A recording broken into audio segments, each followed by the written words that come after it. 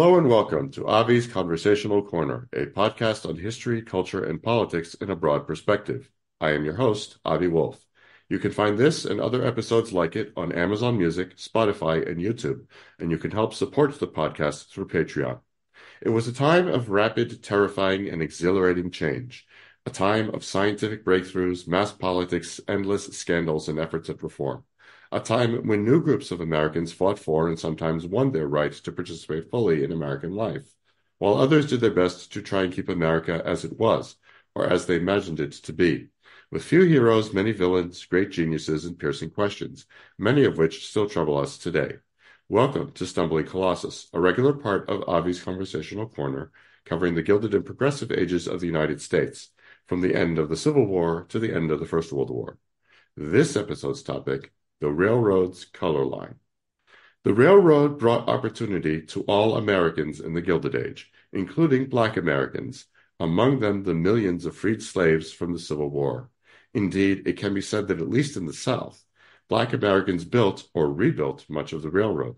But the silver lining came with many clouds: lower pay than whites, harder labor, little possibility of advancement, and being treated like natural servants by most passengers.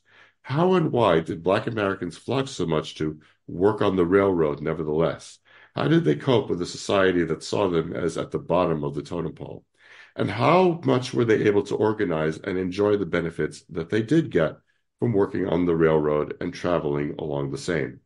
With me to answer some of these questions and more is Professor Eric Arnesen, author of Brotherhoods of Color: Black Railroad Workers and the Struggle for Equality. Eric, welcome. Thanks for having me. Pleasure's all mine. So let me start with the question I ask almost all my guests in this series. Let us imagine an aspiring Black American journalist, say from a proto-Chicago Defender type, looks into the condition of Black American workers on the railroad throughout the United States at the beginning of our period, say the late 60s, the middle of our period, around the 1890s, and the end of our period after the First World War. What would he find? What would have changed? What would have stayed the same? That aspiring journalist for the proto-Chicago Defender would have, at the beginning of this period, in the aftermath of the Civil War, the launching of the experiment known as Reconstruction, would have blinked and perhaps missed the obvious. Not all former enslaved people labored in agriculture. The vast majority did, but not all. And the expanding railroad networks in the country and the rebuilding and building of railroads in the South afforded employment to a small but significant number of African Americans. And what this journalist would have observed are former slaves working to lay rails, to clear forests, to drain swampland, to kind of construct the infrastructure of the railway system. So the bulk of this small but not insignificant number of workers worked in kind of construction of the rail system. A smaller number of that small number could be found, say, in the operating trades. So trainmen and brakemen and firemen, for example, you would find African Americans on board trains performing the heavy labor that was required to run these locomotives. And you would see, say, starting in 1867 or so, a small but growing number of African Americans securing work as Pullman porters. And in addition, you would see a number as, say, cooks and waiters on board trains as well. If you fast forward to the end of the century, the rail system is larger, the labor force is larger, and the number of African Americans in the industry is somewhat larger. Yes, they're still concentrated in construction and maintenance.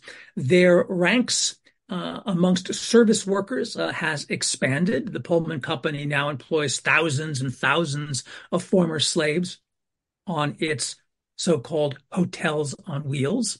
And to the traveling public and many white Americans and European travelers would write travelogues, and they would see the ranks of the service sector dominated by African Americans.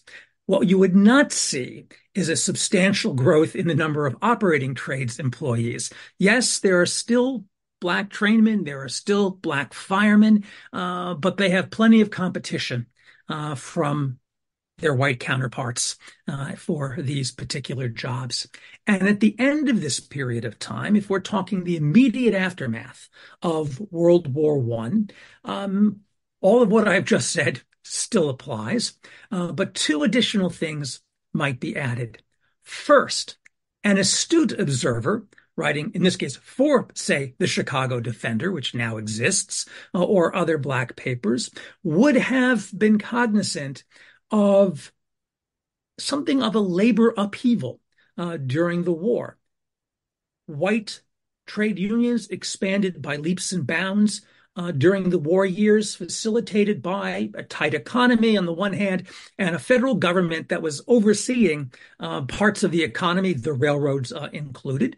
So white labor expands dramatically, but so too does kind of the smaller tradition of African American trade unions, something that is often overlooked in historical accounts done by people in my business, the history profession, over the years. So this astute observer would have noted significant numbers of African American workers joining trade unions in significant numbers and engaging in workplace activism.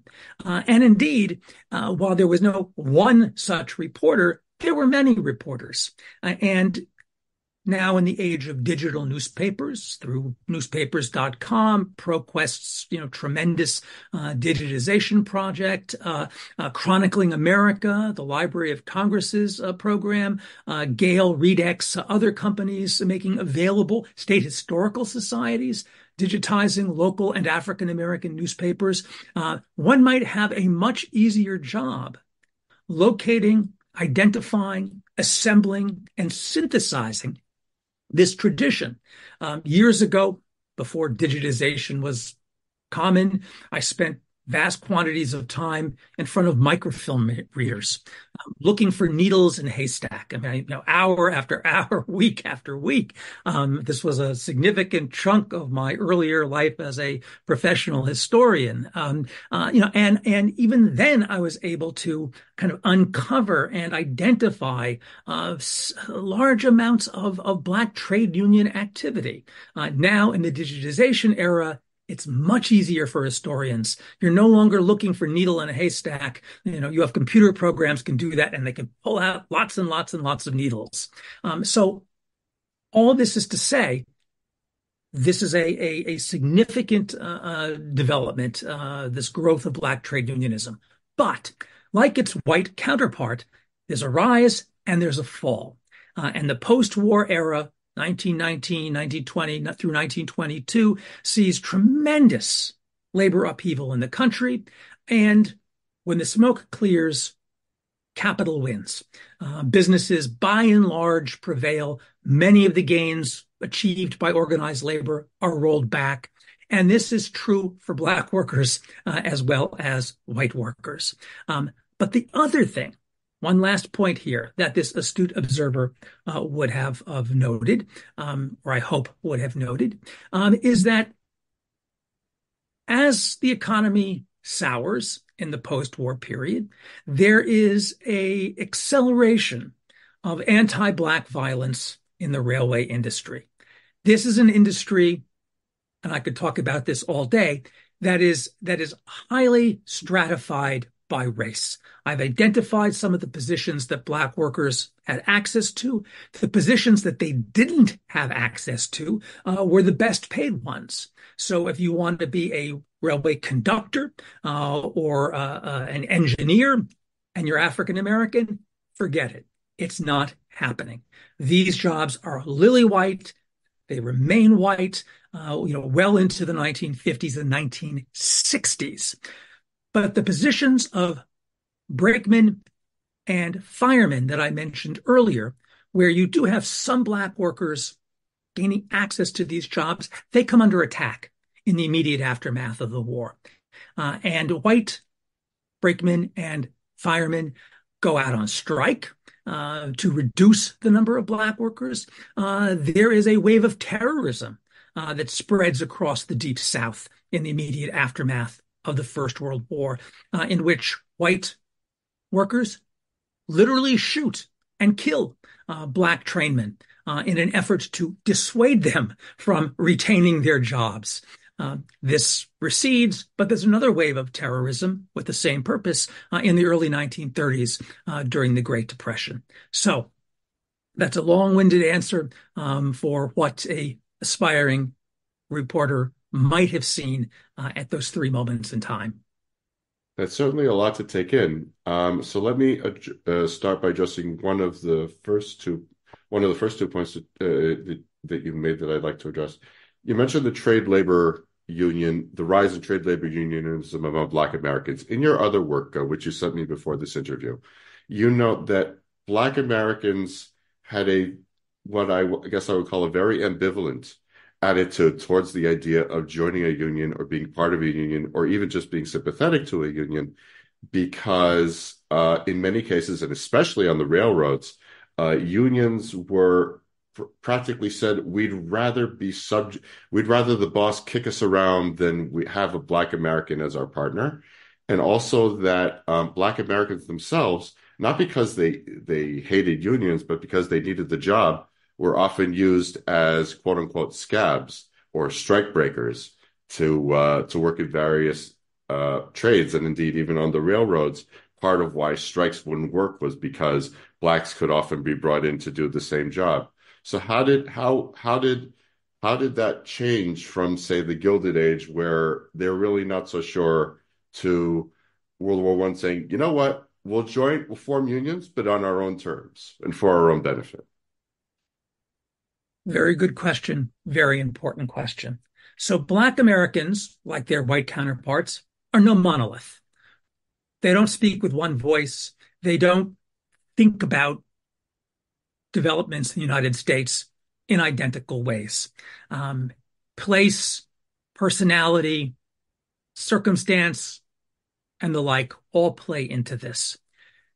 In the Gilded Age, let's say in the 1880s and 1890s, really, most Americans, white and black, are outside the ranks of organized labor. So this is not just something that is unique to African Americans, but African Americans have particular reasons for not joining unions. First, many unions don't want them. The white workers in these organizations make it very clear that the solidarity of labor ends at the color line. Solidarity amongst white workers does not extend to African American workers. In the case of the railroads, the big railway brotherhoods, the firemen, brakemen, conductors, and engineers all have constitutions that make it very clear that membership is reserved for members of the white race, period, right? So you couldn't join even if white workers wanted them to join if you were a black worker. So that barrier was really quite strong. The Knights of Labor, that rises significantly to embrace a minority but very noticeable number of workers in the 1880s, is an exception. And it makes it very clear that it does not recognize racial barriers, with the exception, of course, of Asian immigrants. Under no circumstances would they be admitted into labor's ranks. But African Americans were technically, theoretically, rhetorically welcomed into the labor movement. Now, in practice, this might mean a black local and a white local, not necessarily an integrated local, but still, the Knights of Labor talked a good game, even if in practice it didn't always live up to its own rhetoric. But still, the vast majority of African Americans remain in agriculture. And while there are agricultural unions here and there that are short-lived, including the Knights of Labor organizing sugar workers, say in Louisiana in the mid-late 1880s, those strikes are rather mercilessly crushed by employers, vigilantes, local police, state troops, and the like. But in terms of the larger picture, the fact that many trade unions, at least outside of the Knights of Labor, have no interest in Black members, this gives rise to a very understandable response. We're not wanted. White labor is not our friend. White labor is seeking the jobs that we might have. So there is no common ground between us. I've written about an earlier tradition of Black labor activism that makes a point that I will reiterate here, is that when we talk about the labor movement, we need to realize that it is not and was not ever the sole property of white workers. Okay, I think that's how the labor movement is often seen. Samuel Gomper's The American Federation of Labor, exclusionary policies, labor movement equals white. And while certainly the AFL was highly discriminatory, many of its constituent unions excluded African Americans, the railroad brotherhoods, lily white and fiercely and proudly so. So I'm not trying to underplay that. But outside of this particular structure, Black workers had some needs. They had a need for better working conditions, higher wages, a certain modicum of dignity on the job that was denied to them on the basis of their race. And in many communities, Black workers organized independently outside of the larger structure of the American Federation of Labor, say, to pursue those particular goals. Were they successful? Not always, not often necessarily. At times they had more success than they did at other times. But a generation of labor and African American historians have worked to kind of reconstitute aspects of this tradition that I think are very, very important. You mentioned a point about access to employment or the need for jobs. And, so yes, in the larger titanic battles between capital and labor in the Gilded Age and in the Progressive Era, employers sought to break strikes of white workers. And they did so by securing strikebreakers in significant numbers. Now, in many instances, these strikebreakers are white because there are simply more white workers. They could be immigrants from Europe, or they might be African Americans. And when contemporaries thought about strikebreakers in the late 19th, early 20th century, the image of the Black strikebreaker loomed large. But if you were to do a census of all strikebreakers, and you can't because that data isn't really available in any reliable way, you would find a majority of strikebreakers being white. And yet that's not the image that has maintained. During the First World War, one key difference from the earlier period is the federal government's role in overseeing labor relations. The government had a objective interest in maintaining labor peace, of reducing labor turnover. After all, there was a war to be fought in Europe. The economic dislocations of migration and or strikes were to be minimized to the best of the government's ability. So various boards are created in the hopes that labor could be convinced to not engage in strikes or to walk off the job in too significant numbers, and to bring some degree of stability to the industry. Now, what this means for Black workers, say, in the railroad industry, is literally for the first time, they have someone else, a different institution, that is able to listen to or willing to listen to their complaints.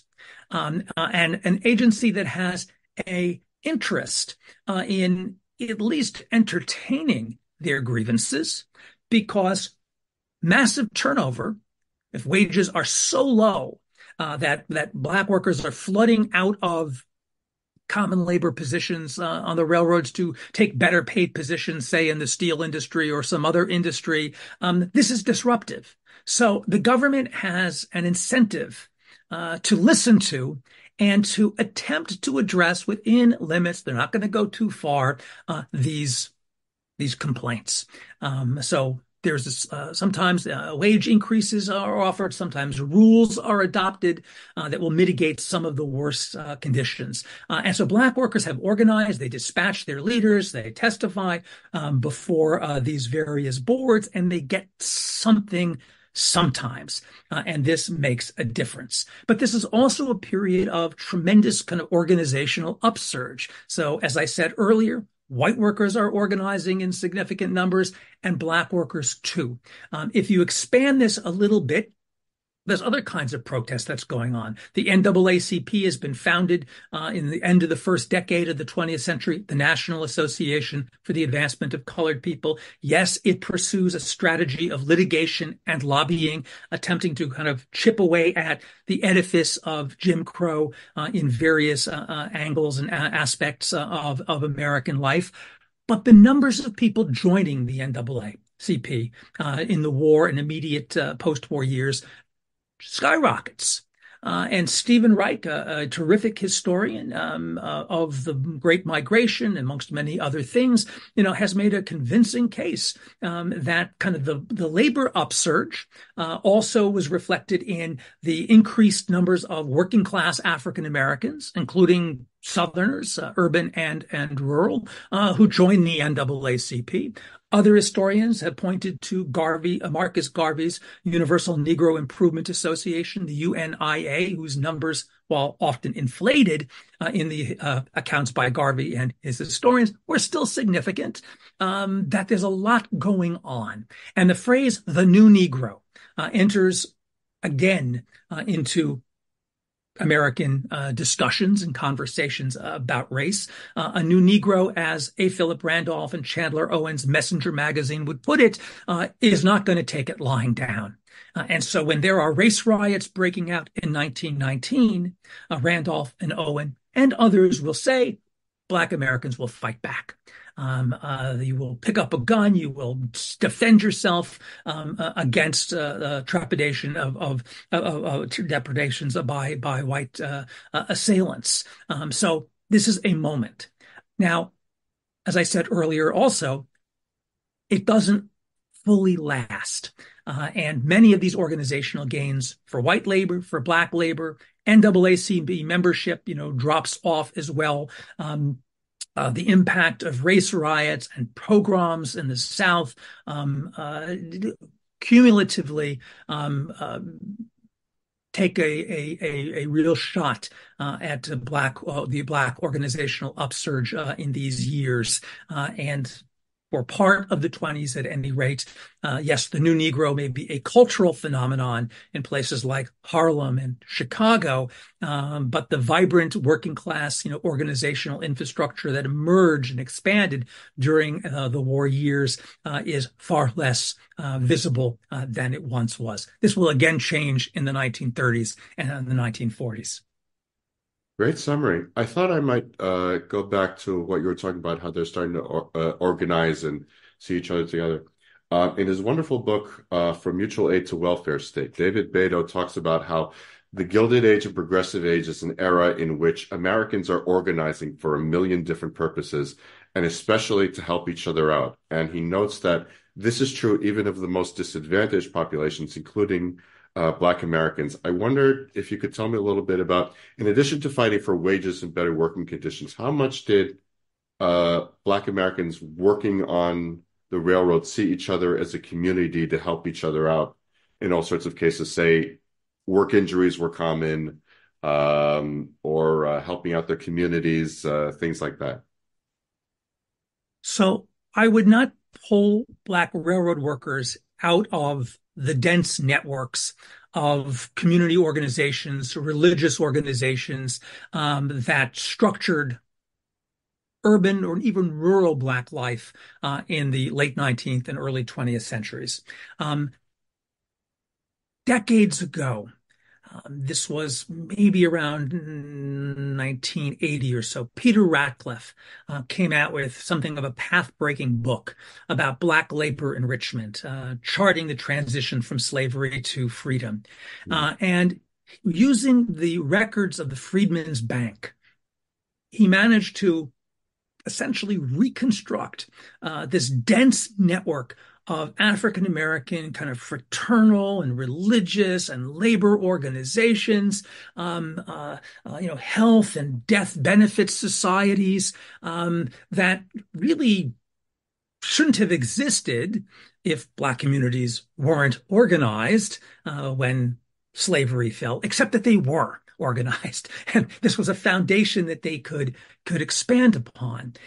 In the work that I did on New Orleans, from the transition from slavery to freedom through the end of the century into the 21st century, I was struck again and again and again in the primary sources with information about Black organizational life. The infrastructure was substantial. At times, some Black newspaper editors were complaining that there was just too much going on. There were too many organizations. There were too many activities taking place. And maybe the community's economic resources could be better spent, doing this, or that. And so Black workers, railroad workers, the dock workers that I studied in New Orleans, the domestic servants and washerwomen that Tara Hunter studied in Atlanta, the coal miners that Dan Letwin and Karen Shapiro study in Alabama and East Tennessee are all embedded in these larger community religious fraternal networks that basically constitute solidarities that overlap with but are somewhat independent of the existence of a union. So Black trade union leaders in New Orleans from the Longshoremen's Union, and I wrote about this in a book called Waterfront Workers of New Orleans that came out in 1991, were part and parcel of political clubs, Republican Party ward organizations, religious and fraternal groups as well. And the same would extend to railroad workers in many instances. If you fast forward into the 20s and 30s, Pullman porters, when not traveling, seeing the country as part of their jobs, are civic pillars. And you read the Black press from the 20s and 30s and 40s, and these men and the women in their families that are part of this Pullman Porter community are, to put it mildly, extremely active in social, religious, and political affairs in Black America. That's a great answer. I thought I might. This is going to veer a bit sharply, but it's nevertheless a question that's been bothering me since I started studying this period.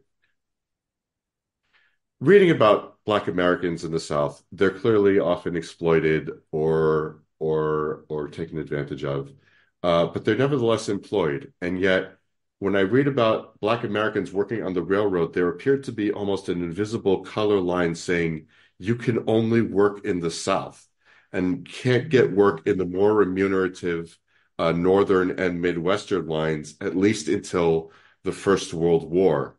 And I'm thinking, let's think you're the most ruthless capitalist person alive. You'll pay them, I don't know, half the wages.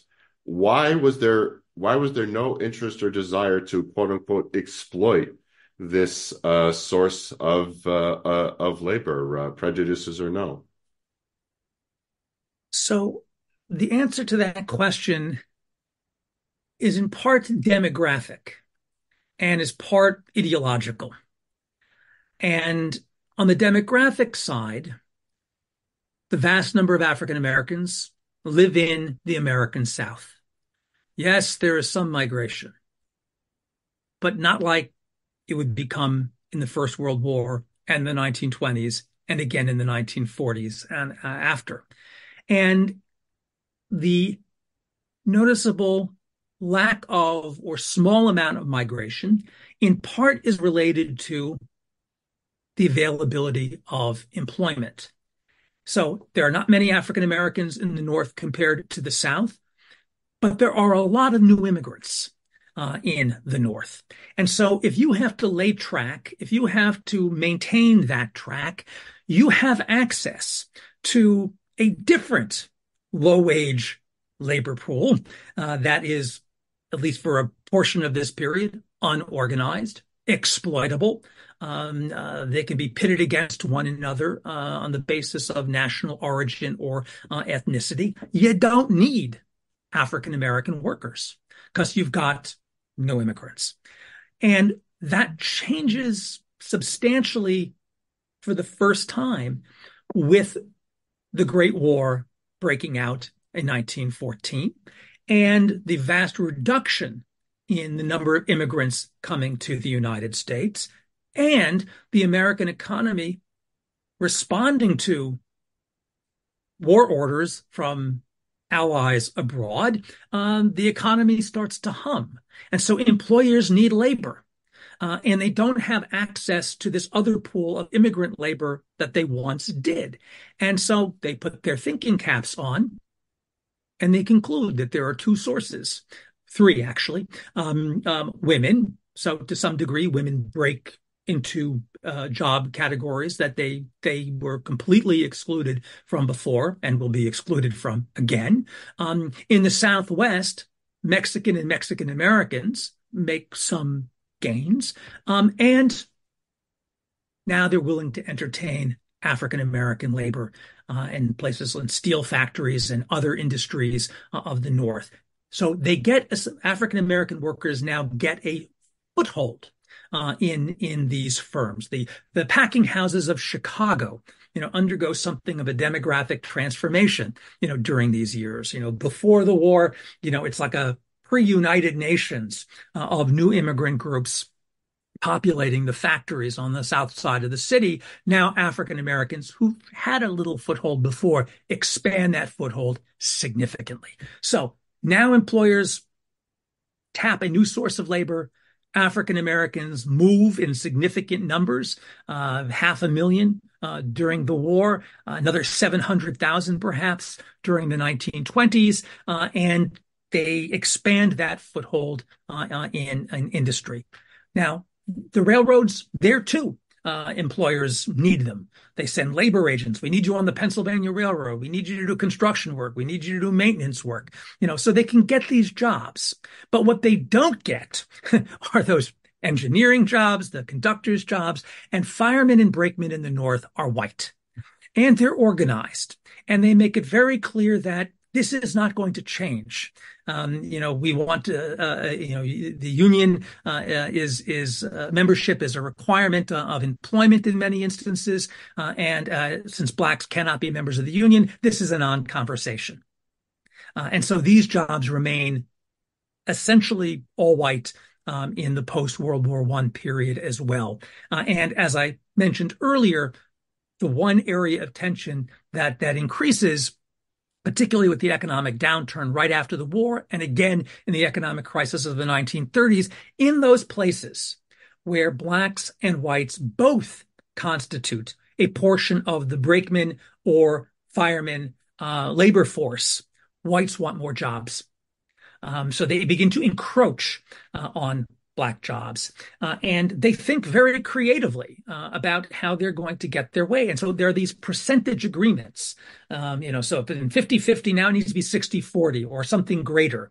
And if we can't get this by striking and threatening to tie everything up, I alluded earlier to the terrorism campaigns to voluntarily induce African Americans to relinquish their position upon pain of death if they don't. So again, right after the war, and again in the early 1930s. So that conflict becomes manifest. But otherwise, the demographic factor is key. And I also mentioned an ideological factor. Southern employers, I don't want to say made their peace with an African American labor force, but that was their labor force, their unskilled labor force, and their ideological assumptions about innate African American inferiority, subordination, character traits, and the like. What they believed during the period of slavery is carried over into the period of emancipation. And Black workers will only work if closely supervised and managed, often with a degree of authoritarianism and brutality on white managers' part, and they're going to make sure that that happens. And in the North, since they haven't had to reckon with that to the same degree, you can read during the 19 teens industry magazines in which managers quite openly kind of discuss, how do we manage our labor force? And so the Italians need to be handled a certain way, the Hungarians another way, Southern Negroes, as they would say, yet another way. And so, they import many of these assumptions from the South, but now that they got them, they got to manage them. And, using the strong arm and to enforce rules and regs is something that they quite openly talk about. To read management journals, in this period is to get a very clear sense that racial notions are ubiquitous, that different character traits are assigned to different ethnic groups. No code words need to be engaged. There's no one being embarrassed by talking as bluntly as they do about innate inferiority or this or that characteristic of this or that people.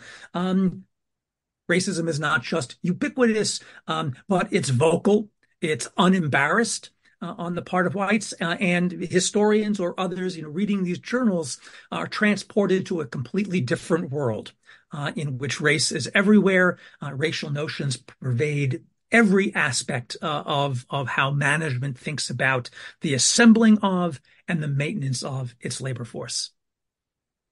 Speaking of transporting to a different world, I thought I might end our discussion in asking you, say someone would like to, in addition to this wonderful conversation, learn more about the experience of Black Americans on the railroad. Where would they find more, and where would they learn more? You mean other than my Brotherhoods of Color? In addition to, yes. Theodore Cornweeble wrote a absolutely terrific book and very well illustrated that covers the years that we've been talking about and beyond. He was a prolific historian of African American protest and federal repression during the World War I era and the 1920s. And one of his last books was about the African American experience on the railroad. Right here, Miriam Thaggart's writing Jane Crow, African American Women on the American Railroad, is a book that covers areas that Cornweeble and I did not cover. So there's a literature out there that one can find. And if you're willing to go forward in time, to look at the 20s and 1930s and 40s, the literature on Pullman porters is significant. This is a occupational category, and the Brotherhood of Sleeping Car Porters, a particular African American union that historians have not shied away from. And they haven't shied away from it in part because, well, the porters were very conscious that they were making history, and they left a tremendous paper trail in archives across the country. And as a result, it's made historians' job of reconstructing that union's history much easier than it is of many of the other organizations. When I wrote Brotherhoods of Color, trying to kind of explore the world of redcaps, the Black men who carried passengers' bags in railway stations in the late 19th, early 20th century, was immensely more difficult, in part because the redcaps, left behind a paper trail like this compared to, what the Pullman porters left behind. And the dining car workers left even less than the redcaps. At least they had a newspaper in the 1930s and the 1940s. So the availability of sources, is absolutely key. And the porters, I guess, knew what they were doing, and that paper trail is rich and has resulted in a very rich body of literature by historians like Beth Tompkins Bates, Larry Tye, and many others. Excellent. Professor Arnesen, I'd like to thank you very much for coming on. It's been a pleasure. I'd like to once again remind my listeners that you can listen to this podcast on Amazon Music, Spotify, and YouTube, and you can support the podcast on Patreon. See you all next time in Avi's Conversational Corner.